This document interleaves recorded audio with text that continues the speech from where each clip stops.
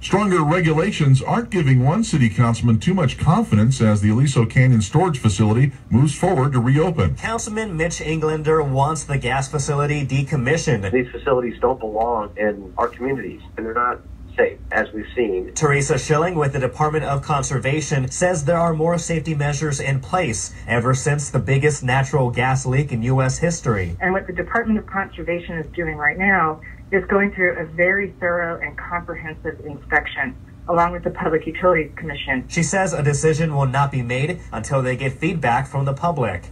James Rojas, KABC News.